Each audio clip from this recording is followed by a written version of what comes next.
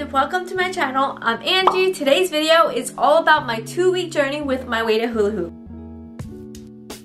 So about 2 weeks ago, I posted this TikTok video which went like semi-viral. Like it's at 2 million views right now, which is crazy. Thank you everyone. So this is the weighted hula hoop I got, which is from Amazon, and I linked it down below in my description. I also linked a few other ones because the one I got keeps selling out. But keep in mind that they're all different weights. A lot of them are like 2 pounds, and the one I got is 3.6 pounds. So if you want the 3.6 pounds one, maybe just wait, because I do see it come back in stock some mornings and then at night it like sells out again. So like keep checking if you're interested. But the 2-pound one should be perfectly fine also. Let's get into the journey, the actual journey. So on day 1, right?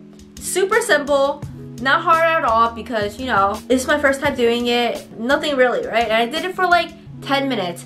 So for the first week, I did everything for like 10 minutes, and then I wanted to do it longer. So the second week, like the first like 2 days, I did it for like 15 minutes, and then the rest of the days, I tried to do it for like 20 to 30 minutes. So it just got longer as I went.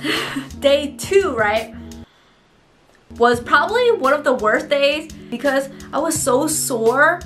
Like, it's like the type of soreness that you feel when you work out your ass, but an added component because it also feels like you've been punched in your stomach, right? Basically, that's what the weighted hula hoop is doing. When you're turning, it's like punching, punching, punching, punching. I look so bad right now. Okay, excuse how I look. But anyways, today is day 2 of using the weighted hula hoop, and I know I didn't film day 1, and that's because I did not know that I was going to make this into a whole YouTube video. And I just want to show you how it was for me today doing the weighted hula hoop, okay? Okay, this is how my waist is looking right now on day 2, right?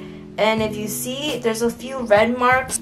Okay, now let me show you how it was hula hooping for the second day, because it was a lot of pain, but you kind of get used to it. Ow! Ow! Ow! Ow!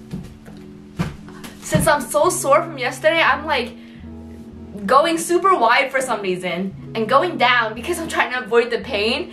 But it's still painful either way, right? Super sore day 2 through like 5, and then day 6 is when I finally felt like, you know, I wasn't as sore anymore. And I did do updates on my TikTok, so I'll insert those clips here. So on day 3, this is how my waist looked, and it was still super sore. On day 4, this is how my waist looked, and I felt a little bloated this day, and I also noticed I got a bruise on my hip. So on day 5, it finally got easier to hula hoop, and this is how my waist looked, and the bruise was healing.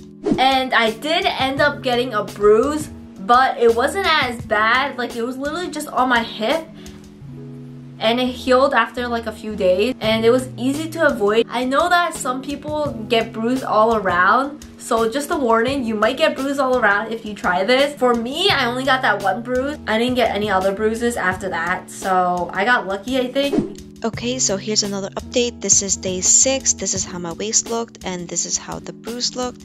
And then on day 7, I noticed that this side that I just touched looked like it went in more, probably because I hula hoop on that side more, or it could just be in my head. So I've been doing it for about 15 to 20 minutes each day, and this is how my waist looks on day 11 and 12. So the whole second week I didn't film too much because it was basically the same thing over and over. So I did end up losing some inches, I think, around my waist.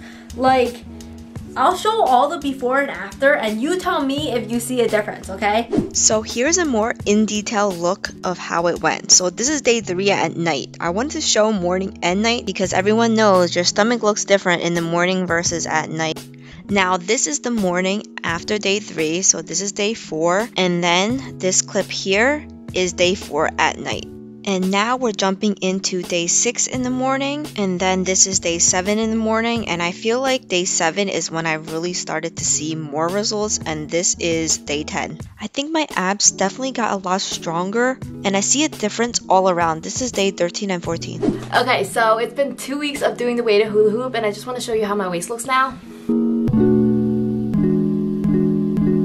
Okay, now here's a comparison from day 2 to day 10 to day 14 from my TikTok. And I wanted to give more variety, so here's day 3 versus day 6 versus day 14. Okay, so these are my before measurements that I filmed on my TikTok.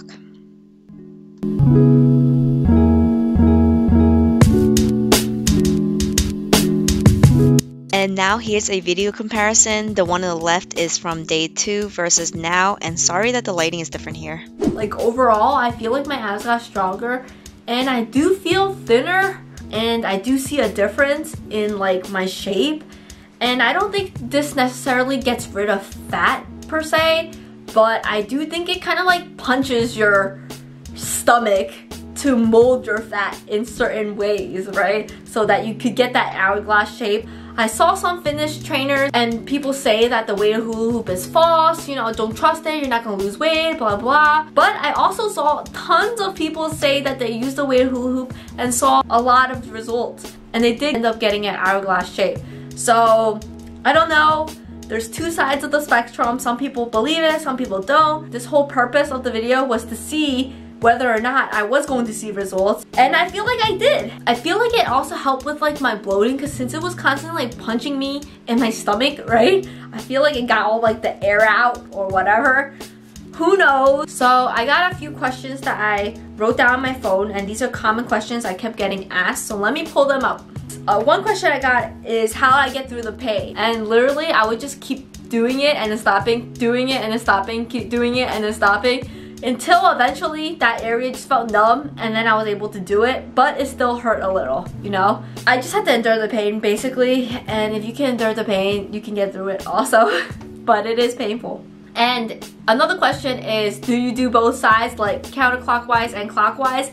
And yes, my recommendation is to do both sides so then it doesn't get uneven. That's what I heard anyways, and I started to see that because naturally I always go counterclockwise, I think.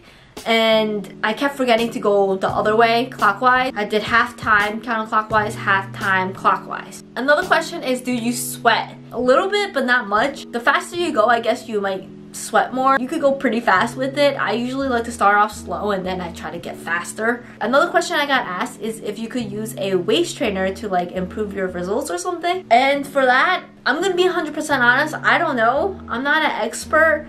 But I'm sure maybe like if you do use it, it probably will help. And maybe it's an extra protection, you know, like when you're super sore and you need like an extra padding of the hula hoop not constantly hitting you. That might help too. The last question I got asked is if I do any other workout other than the weighted hula hoop. And the answer to that is yes.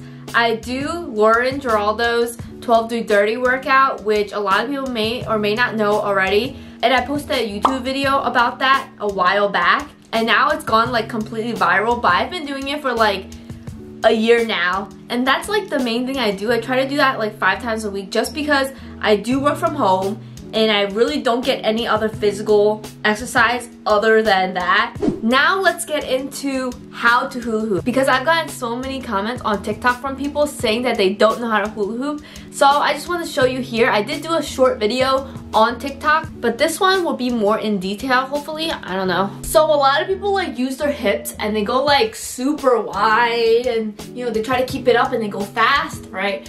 And that's not how you do it. It's more like in your feet, and it's more like back and forth. That's how I do it anyways. Okay, so you want to start off with your feet apart, like shoulder width, right?